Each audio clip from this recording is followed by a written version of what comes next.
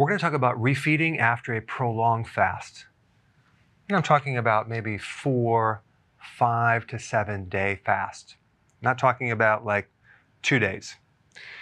It's a rare situation, but it can occur. It's called the refeeding syndrome. And what happens is you're getting a shift of nutrients from your blood to the cells, inside the cells. So you have extracellular to intracellular in a malnourished state. So let's say, for example, you have nutrient deficiencies already going into a fast, which, by the way, you should never have anyone with nutritional deficiencies. Like, let's say you have an alcoholic or someone who's anorexic or something like that, and you have known vitamin nutrient deficiencies or some disease, and then you have them fast and not take supplements during their fasting period.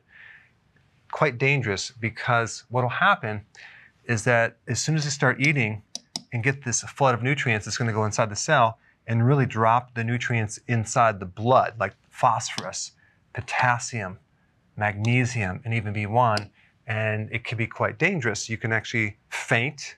You can have a lot of cramping in your stomach and a lot of other more serious symptoms. So you want to break a fast slowly, but here's the thing. If you're taking nutrients, electrolytes, B vitamins during the fasting period, and sea salt, you're going to be totally fine. I'm talking about a situation where you're not. And the other point is that when you break the fast with non-keto-friendly foods, okay, let's say they're higher carbohydrate foods, that alone can deplete your potassium, your phosphorus, your magnesium, and your B1, because those foods deplete nutrients, and that can create a big problem. So you always want to break the fast with keto-friendly foods and do it slowly and gradually go into fasting over a period of time so you don't shock the system. I just want to bring this point up because I did have someone actually faint after 2 days of fasting, and it was because they did not have enough nutrients, and then they broke the fast with a higher carbohydrate meal. Anyway, thanks for watching.